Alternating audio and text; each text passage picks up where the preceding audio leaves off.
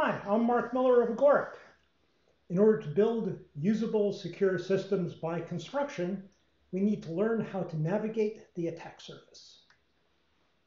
Of course, security is about reducing risk.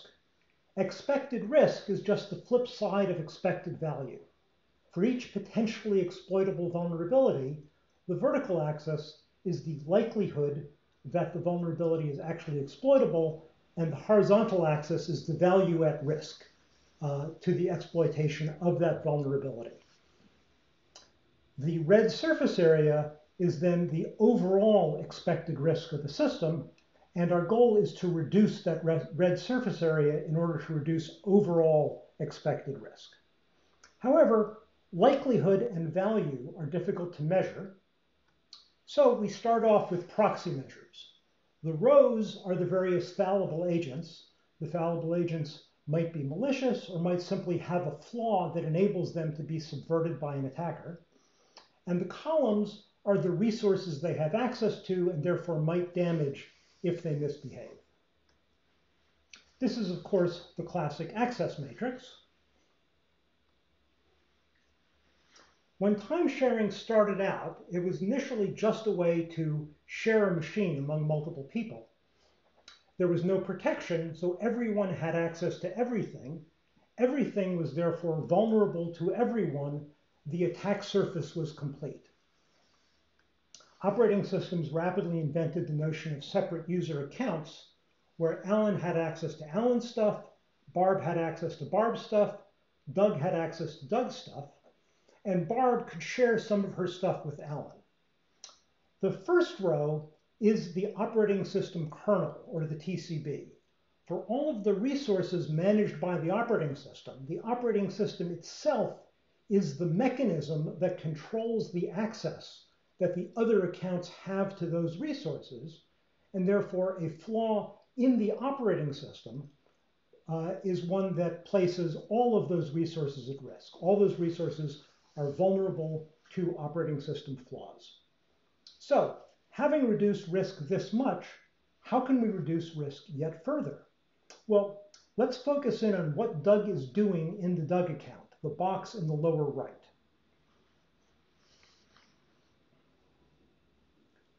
If Doug is running a conventional operating system and running installed applications conventionally installed under that operating system, then each of Doug's applications runs as Doug, and therefore anything that Doug is allowed to do, any of those applications can do.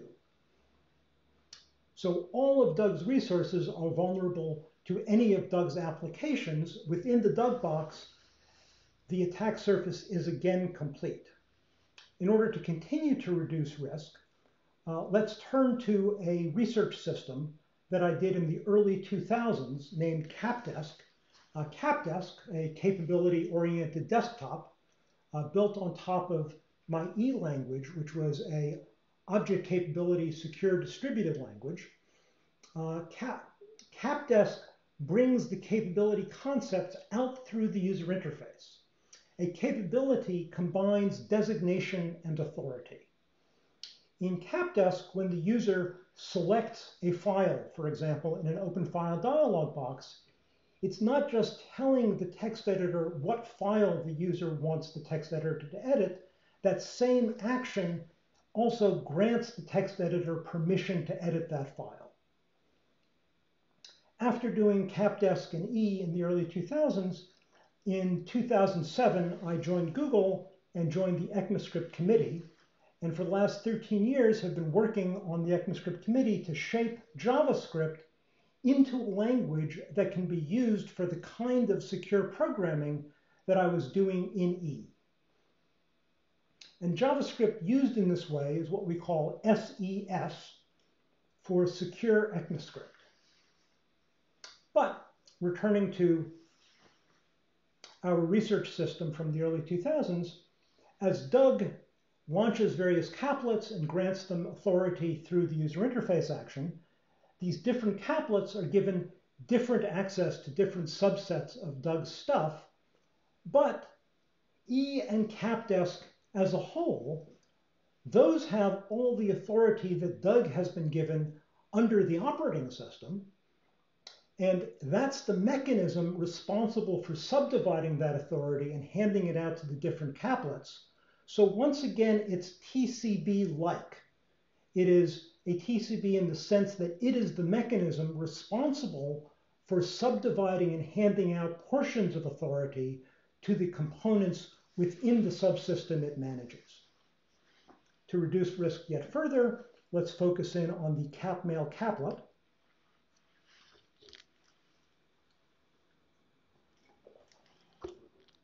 The cap-mail caplet being written in an object capability language, unsurprisingly, the different modules in it have access to different subsets of the authority granted to cap-mail as a whole. But I should emphasize that all of these diagrams are not drawn to scale. They're not the way you would normally represent them. I'm representing it this way to fit into the attack surface analysis. But this, for example, is a real import graph of a realistic JavaScript application, in this case, the MetaMask wallet. When run in normal JavaScript, all of these dots are colored red because any of the modules can completely destroy the integrity of any other module. Everything is vulnerable to anything. When run under SES, the same graph, most of these modules are colored green because we can tell that they're granted very little dangerous authority. Some of them are still colored yellow or red, meaning that in order to do their job, they need to be granted substantial dangerous authority. So any security review can start off by focusing in on the module's granted dangerous authority and what that dangerous authority is. But returning again to our historical system, for the authority that capdesk grants to capmail, capmail consists of multiple modules. One of those modules is the main module that receives all of that authority that's granted to capmail. And that main module is the one responsible for instantiating the other modules, the other top-level modules, wiring them together, subdividing the authority given to capmail as a whole, and handing it out piecemeal to the other modules. The capmail main is written knowing that the address book does not need access to the PGP keyring, so the main module simply doesn't give it that access. That address book, in turn, being written in an object capability language, internally consists of a sparse graph of encapsulated objects that those objects start off isolated from the world outside the module except for the imports and exports. So the decision in the module design about what it imports and exports is the decision of how authority from the outside world comes to be threaded into the module. And once again, you would not normally draw it this way. Normally, you would draw object graphs. We find ourselves drawing graphs like the one on the left in order to explain code like the distributed secure money abstraction written in SES that appears on the right. So by zooming in through all of these levels and applying the same technique of hollowing out authority at each level, we're getting a multiplicative benefit. To understand it, we can understand it by analogy with fractals like the Menger sponge. If in a fractal, let's say, if in a fractal you remove half of the surface area at every level, then as you proceed through the levels, you've removed half times a half times a half, asymptotically approaching zero. That suggests that we could asymptotically approach zero risk by these techniques, which is not true. To understand why it's not true, let's zoom all the way back out. This is the picture we get by applying the techniques we've explained so far everywhere we can, and there still remain some solid red areas of undiminished risk. The first of them is what we'll call TCB risk, which is the components at each level of composition which subdivide the authority, and therefore by the nature of the job they're doing, their width cannot be reduced. However, we can reduce their height. We can reduce the likelihood for each one that it has an exploitable vulnerability by minimizing the total mechanism and by applying formal methods, ideally verification. Even with verification, the risk does not go to zero, but it's substantially diminished. The next large source of solid red risk is the legacy boxes. Say that Alan and Doug have been convinced to run CapDesk, but Barb is still running a legacy desktop with a legacy operating system, running legacy applications, but even Barb could reduce her risk further by running different portions of her world in different virtual machines, partitioning it that way, in which case there's no one component that all of Barb's stuff is vulnerable to other than the virtual machine monitor itself. This technique applies, again, down our levels of composition.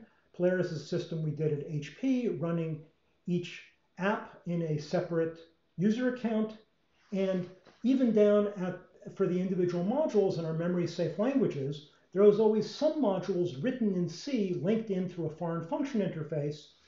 Robert Watson's Cherry hardware shows how you can use that hardware to isolate the bad effects of those C codes, so that even if the C code is buggy, it does not endanger the integrity of your memory-safe language.